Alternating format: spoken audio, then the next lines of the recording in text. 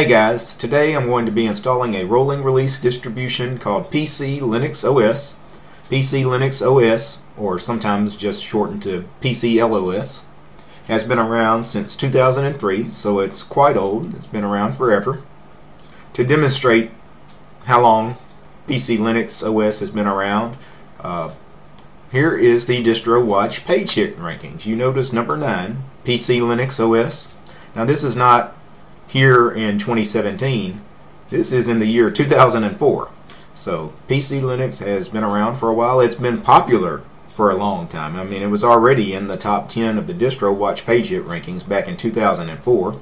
And here is the distro watch page hit rankings for the last 6 months. You see PC Linux is number 15. So it's been a kind of a top 10 to top 20 distro watch ranking for, the last 14 years now. A little more information about PCLinuxOS. Reading the little blurb from DistroWatch, it is a user-friendly Linux distribution with out-of-the-box support for many popular graphics and sound cards, as well as other peripheral devices.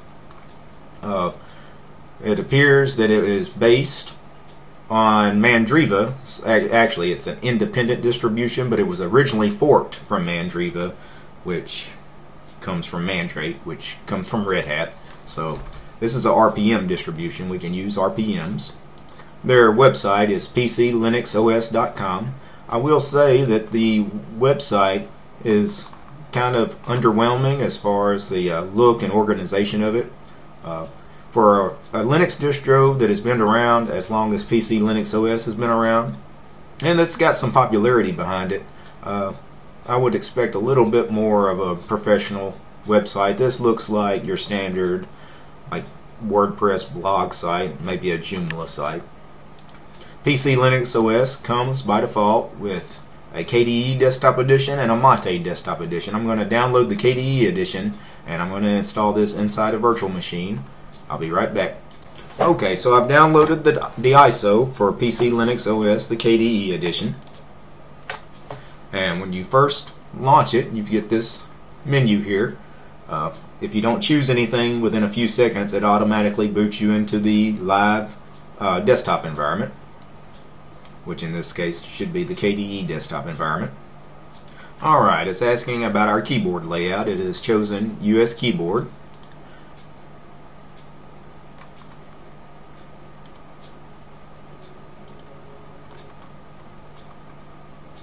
Okay, and we booted into the live desktop here. On the desktop here we have Install Me, so I'm going to click that and that should launch the installer. Alright, the install wizard. This wizard will help you to install PCLinuxOS. Okay, I'm going to click Next. Alright, I have the option of using all the free space available on this disk, just giving PC Linux the whole hard drive of this virtual machine. That's what I'm going to do. We also have the option of doing some custom partitioning. Alright, you get your standard warning that all data on this disk is about to be wiped. It's about to format and start writing to the drive. And I click Next. Alright, we get this little message here. We've detected that some packages are not needed for your system config. We will remove the following packages unless you choose otherwise. Unused hardware support. If I click Advanced, what is this? Some NVIDIA drivers. Yeah, I probably don't need those. So, and I click Next and let it uninstall those NVIDIA drivers. I don't need the NVIDIA drivers since I'm running this in VirtualBox. And it looks like it's going ahead and installing PC Linux to the system here. This may take a few minutes. I'm assuming that after it runs through this, then we'll get to the part where we create a username, password, and all that. Alright, the installer is asking about the bootloader, which bootloader to use. We want to use Grub 2. Main options, delay before booting default image. I'm just going to leave that as the default. We need a password.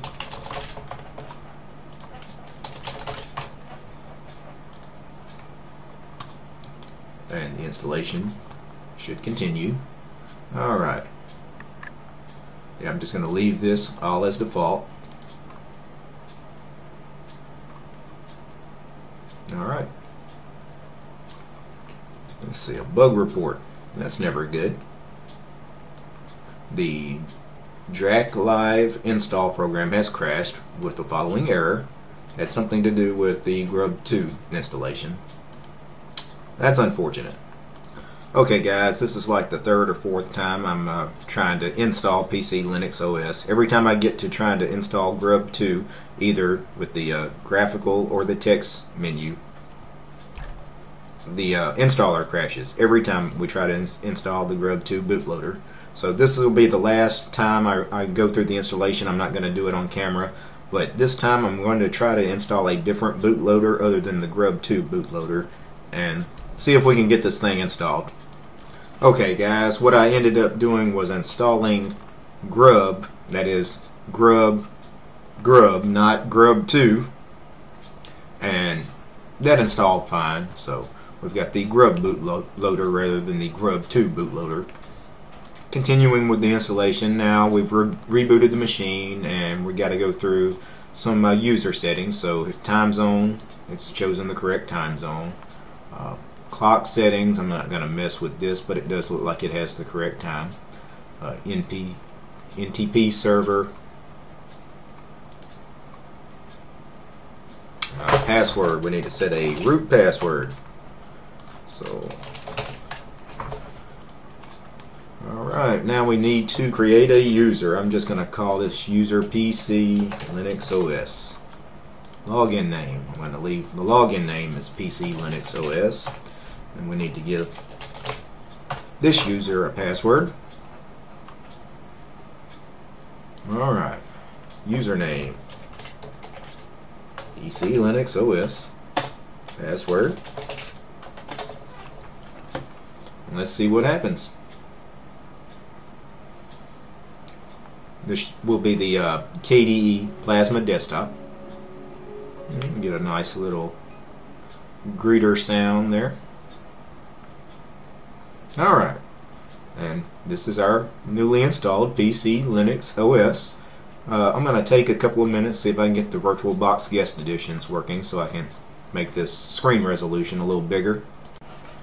Okay guys, I spent quite a bit of time trying to get the VirtualBox Guest Editions working correctly with PCLinuxOS. I never could get it to work right, so I was able to get it installed, but the biggest screen resolution I could get was this one right here, which is the width I think is 1028. So it's a little better than 800 by 600, which is what it was initially. I can at least work with this. I'm going to go ahead and continue the review with this screen resolution here. I'm going to go ahead and go through the KDE menu, show you what's installed by default on PCLinuxOS. So alright, it looks like they're using a very traditional looking menu here in the KDE menu. On the left hand column we have, I guess, some launchers here for programs, popular programs that you'll use a lot, like the KDE system settings, the Dolphin file manager, the Kate text editor, and our console, which is terminal. Then we have some power session buttons here. Alright. Under the subcategories for applications here, the first thing we have is more applications. Under that we have HTOP, which is a system monitoring tool. It's an interactive process viewer. I did a video recently on HTOP. Really nice program. Console, of course, is our terminal. It's the default terminal in KDE. We have KSysGuard, which is another system monitor, but this one's a graphical system monitor. Part of the default KDE programs. We have NetApplet. Under archiving we have Arc, which is our archiving manager for zip and unzip, that sort of thing. Configuration, we have configurations for our computer, printer, screen resolution, which I played around with to try to get the VirtualBox Guest Editions working properly. It didn't help. Gparted, which is a partition program. HP Device Manager, we have our Info Center, some KDE Connect settings, KDE System settings, KDocker, KWallet Manager, LibreOffice Manager, Localization Manager, MyLive USB, I guess for creating live USB sticks, NTFS configuration tool, some Qt settings, and SCIM input method setup. Under development, we have our icon browser. Now that's interesting. Let me open this. This is actually pretty cool for those of you that play around a lot with theming your system, and you're wanting to know like the names of the icons and what they look like in your whatever theme you're doing. So this is actually a really cool program for some of you guys out there that do a lot of theming. I really like that they installed that by default. And we have some LibreOffice base and Qt 5 Linguist. Text editors, we have Kate, of course, your standard text editor for the KDE desktop environment. We also had KWrite and Master PDF Editor 4 for creating and editing PDF files. Under education, we have LibreOffice Math. File tools, we have BleachBit. We have the Dolphin File Manager, of course. We open up Dolphin, your standard Dolphin File Manager for the KDE desktop environment. Kfind, and we have Zulu Crypt and Zulu Mount. Under games, we have Kpatience, and that's the only game installed by default. Graphics, they've installed GIMP by default. That's great. GIMP is the GNU image manipulation program. Basically, it is like a free and open source software kind of Adobe Photoshop. WinView is our image viewer. LibreOffice Draw, Master PDF again. Simple Scan, that is a scanning program. And Spectacle. Spectacle is our screenshot utility. Under Internet, we have Chocock, which I don't know what the hell that is. Strange name, though. I'm guessing it's some sort of instant messaging service. Microblog. Okay, that's interesting.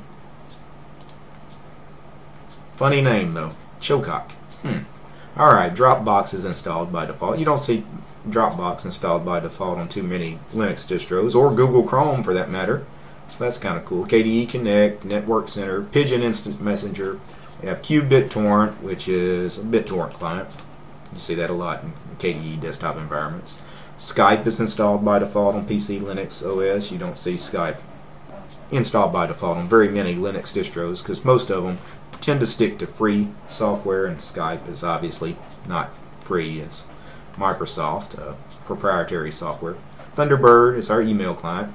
Office, we have KCalc, KCharacter Select, KeePass, then the entire LibreOffice suite. Under Software Center, we have LibreOffice Manager again, Localization Manager again, and the Synaptic Package Manager is our graphical package manager. I'm sure most of you guys that have been around Linux for a little while are familiar with the Synaptic Package Manager. Really cool way of updating your system. Under Science, we have LibreOffice Math. Sound, we have Blockify. We have Dead Beef, which that's an interesting audio player. I really like it. It's a very minimal, lightweight music player. It's not in a lot of repos out there either, so that's kind of cool that PC Linux is installing that by default. A lot of you guys, depending on what distro you're using, may have to build that from source when you install it. You know, install it from a tarball or something. Pulse Audio, Spotify, and VLC is the media player they installed by default. The best multimedia player on Linux for sure. Best video player by far. And under video we have Kdenlive, OBS Studio, Spotify, and VLC again. And then we have our power sessions. Alright, I'm going to right click on the desktop. I'm going to choose Configure Desktop. See what kind of wallpapers are installed by default. Looks like some of your standard wallpapers you see in KDE on pretty much every distro. Beautiful wallpapers, but you know, there's nothing extra added. I've seen all these wallpapers before in other Linux distributions. Let me do this dark blue one here. If I'm going to use this light breeze theme, you know, a really dark blue background fits perfectly with that. Alright, let's open up our system settings. We have our workspace theme. Let's check out the icons. We have the breeze icons, breeze dark, oxygen, the Adwaita icon theme, which is that hideous theme that is the default icon set in GNOME. And that is PC Linux OS in a nutshell. Very quick overview of the PCLinuxOS KDE desktop.